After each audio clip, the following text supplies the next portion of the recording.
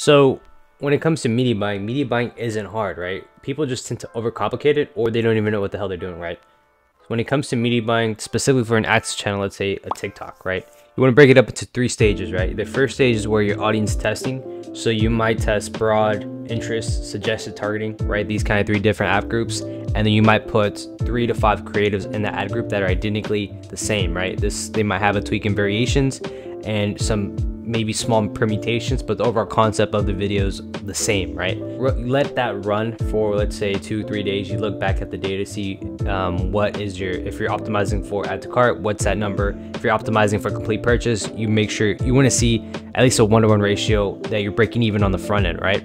Then you take the winners from that stage 1 test, you move into stage 2 to now you're split testing the actual creatives itself by individually testing each creative. So for example, you might have broad as a winner. You're gonna have that broad ad group duplicated 5 times, and you're gonna have 1 creative in each ad group that's gonna be completely different, right? Now you move into stage 3 where you have the winners from audience, and then you also have the winners from the creatives. Now you increase the budget by 3 to 5x, and now you're scaling those winners, right? And it's a rinse, wash, repeat cycle. So keep it very, very simple.